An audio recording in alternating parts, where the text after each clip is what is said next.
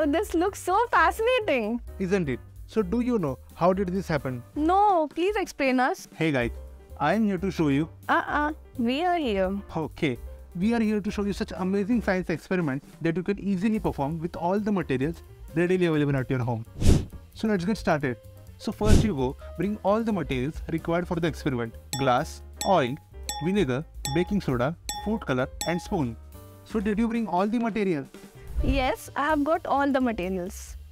Well, before we start, please subscribe to our channel to watch more such experimental videos. Firstly, take one glass and add baking soda at the bottom of the glass. Now, pour oil into the glass and then add vinegar to it.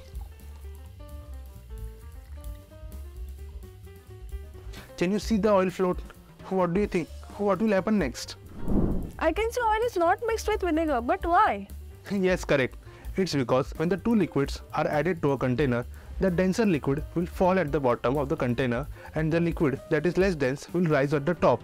And here, oil floats above vinegar because oil is less denser than vinegar. Oh, that's great. But what next?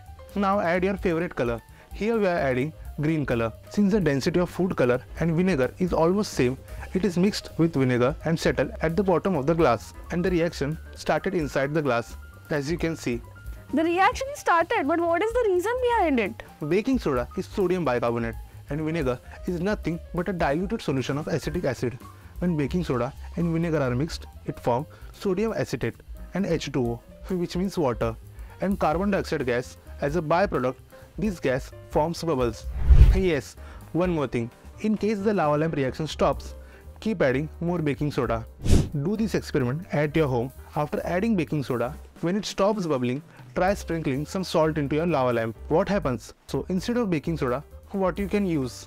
Fizzing tablet, potassium, flour, juice. Tell us your answers in comment section below. Until then, keep learning and keep growing with Letstute.